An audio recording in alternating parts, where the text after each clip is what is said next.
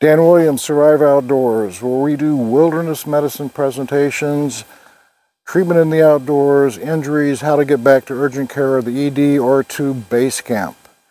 I did a short a few days ago that got, and I figured it would, we got quite a few responses with my channel, and some of the responses obviously about catfish stings, do they have venom? And I said they're non-venomous. So what does that mean? Was I trolling? Or was I telling the truth? Was I embellishing? And if I was, why was I doing that? So we're going to get into that right now. But before I do, I also want to give an age disclosure and explain the fact that I'm not a young guy. I'm 66 years old, and the YouTube phenomena is a little different. This was going to be a little retirement project for me. And I'm learning it's not going to cost you a dime. You know, I don't usually, it's not my personality. Hey, will you please like? Will you please write? That's just not my style. In fact, 80–90% of my videos, I don't ask for a thumbs up. It's just weird, it's awkward. However, seems like I'm learning, if I don't go anywhere in this YouTube thing, one of the reasons is the algorithm. If you like the video, give me a thumbs up. Write a comment down below, share it. Those things cost zip and helps us tremendously in YouTube, then putting us out on other platforms where people can see us, and then we're going to get more exposure.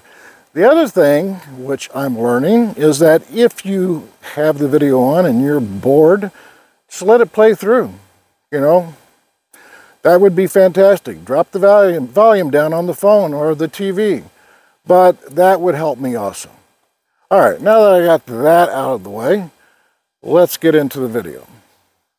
First, I'm going to show you some photographs, and we're going to run through those to explain to you a little bit about my past.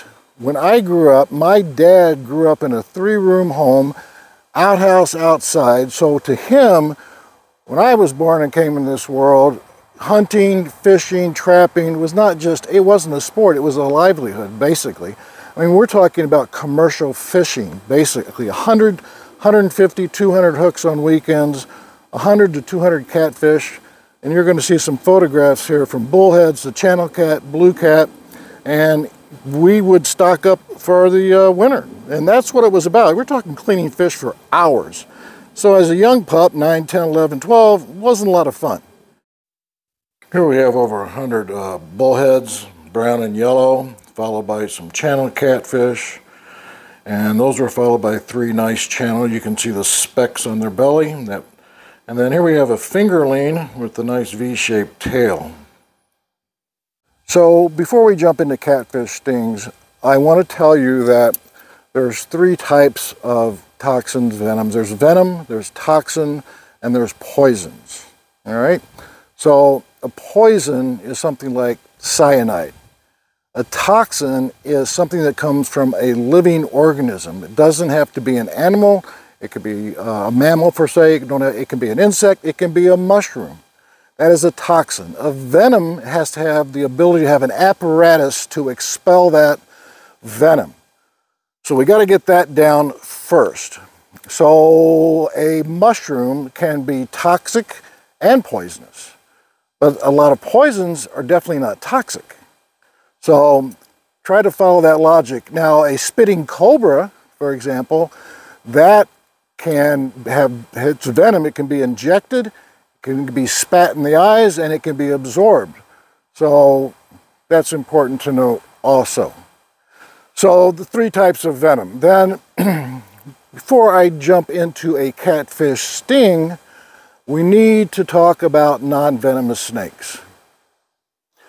So why is that, and does that make sense? So I'm going to show you a picture here of an eastern hognose snake, and then we're going to show a picture of a garter snake that was in my backyard. Those are actually venomous. Can you believe that? Now, they're not even listed venomous. So what do I mean by that? 98%, I even have herpetologists that are split on this. Some will say they're venomous, some will say they're not venomous. So they are the species of colubrid snakes, and Colubrid, they have a gland called Dvorny's gland in the back of their jaw. And that gland produces a venom that trickles down a grooved tooth. It doesn't have an apparatus to inject it per se, but it helps them with their prey.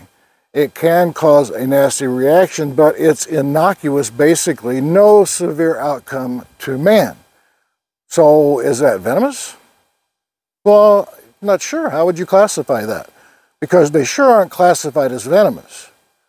So that's important to lay a foundation first, talking about these two non-venomous snakes. So from a psychological perspective, we have to look at people's reaction also to media and how the media portrays catfish stings, or anything for that matter. They sell on fear. There are people's personalities that they see a green light, a yellow light, and a red light at a stop sign. Okay, so they see these lights. Green means go, red means stop, and yellow means proceed with caution. Not so fast. No pun intended. There are many individuals that are so fearful of that yellow light means red to them. Those are the ones that you're driving behind where your groceries fall into the floor. So it's very black and white. It has to be venomous or it has to be non-venomous. There's no in between. And that is not 100% accurate in the outdoors. Also, you need to realize my goal here is to educate and to do basically wilderness medicine. And it is not to induce fear at all. So I have to think about my liability. I've seen for 40 years, on average, 800 to 900 patients a month. And in all of those patients, I've taken one catfish barb out of someone's skin. And we're going to get into that at the end of the video. All right, let me show you something else. This is a reference book by Goldfrank's Toxicologic Emergencies. This thing weighs about 10 to 15 pounds. It's about 20,000 pages on everything. Toxic mushrooms, poisonous, venomous snakes, the whole 9 yards. Assessment and treatment. It has, when you look up catfish stings, it has one line. One line only in the whole book. So what does that tell you? Well, I'll tell you what it tells me. It tells me that if the catfish sting is venomous, which they have some minor venom glands in there, no question about it, it is of medically no concern. And we're going to explain that, so hang on. First of all, there has not been one reported mortality of catfish venom causing a death in the United States. Catfish venom causing a death from a blue cat, flathead, channel cat, bullhead, brown or yellow bullhead. White bullhead is on the East Coast. Not one. So there's no money to be made like with, snake venom. You're looking at $5,000 to $6,000 a vial. And also it's a little more dramatic than some poor, as I grew up, blue-collar redneck down in southern Illinois catching a catfish and getting stung. And I have been stung 25 to 50 times at least by catfish barbs and have had some infections. So let's go through some cases, shall we? So before I jump into the photographs, I do want to mention that in 2009, out of the University of Michigan, a researcher by the name of Jeremy Wright, W-R-I-G-H-T, did what it appears to be a fairly intense study and found that about 1,600 catfish have a very nasty venom. And he states, and I've looked at almost everything the guy's published, and he states he did histological studies, but I can't find out, he probably does. I can't find the original study. What is he seeing under the slide? How does the venom react? There's three types of venom. There is cytotoxic venom that affects the skin. There's hemotoxic venom that affects the vascular system. There is neurotoxic venom that basically affects the nervous system and will slow down and stop your breathing. So we know about, like the black widow spider, for example, that is a neuromuscular venom. And after 2009, the right guy is gone off the face of the earth in terms of research. So, hey, Jeremy Wright, if you're out there and you run across this, you know, my contact information is down below. Maybe we could do something together. Maybe we get these studies going. Something. I would be very interested in doing that, because it really, the catfish venom has not been well studied. So, let's talk about case studies. So in this study, not really a study, this is a case presentation, and thanks to Consultant 360, this 2-year-old got a catfish barb in their foot, and the kid did great. He was discharged on an antibiotic, clindamycin, and did fantastic. No venom intoxication. And then, in this study here that you're going to see, look at the headlines. Missouri catfish nearly kills a Missouri man. Holy cow, it's the catfish sting. The venom almost got this guy. Nope, not at all. As we talked about waterborne illnesses, and we talked about prophylactic treatment of waterborne illnesses, which is very important, this guy had a puncture wound and it was near his knee. In fact, it may even actually went in the joint capsule of his knee, and he got a serious infection of Ehrlichiosis and got septic, which means your whole body gets sick, fever, got really bad, and that is what happened. No catfish envenomation, death, or illness at all. Then, in this last one, again, you know, fear sells. That's what I'm talking about. Hey, how you doing? All right, it's awesome, isn't it? All right, in this one, a catfish wound kills a Virginia fisherman. All right, so what happened in this one? Still not an envenomation of the venom. This guy did not die from a catfish envenomation.